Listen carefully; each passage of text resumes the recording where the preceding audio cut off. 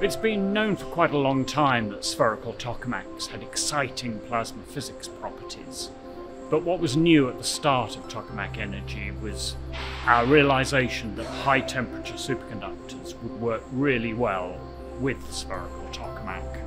And that meant more compact magnets, higher magnetic field strength, and hence a viable route to commercial fusion energy.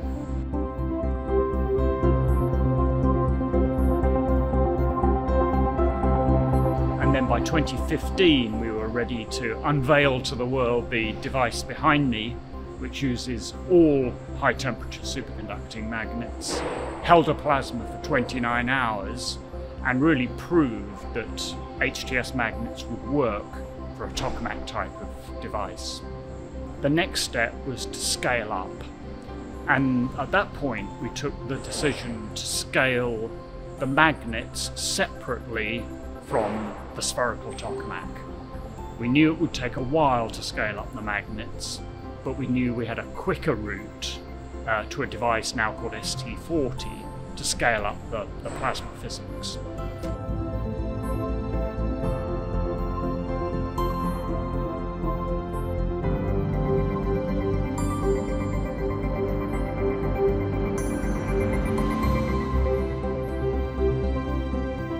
And what it's resulted in is two very big breakthroughs.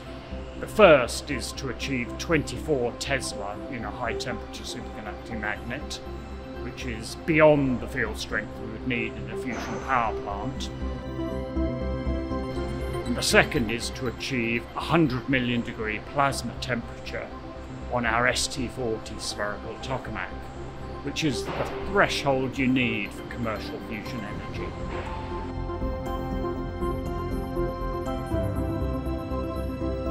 So we've proven separately two crucial parts of a fusion pilot plant.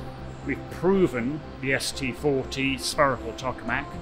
We've also built a team capable of the most astonishing innovations with high temperature superconducting magnets, achieving resilience, robustness, quench protection, and we'll see many applications of that technology for fusion and many other applications over the next few years.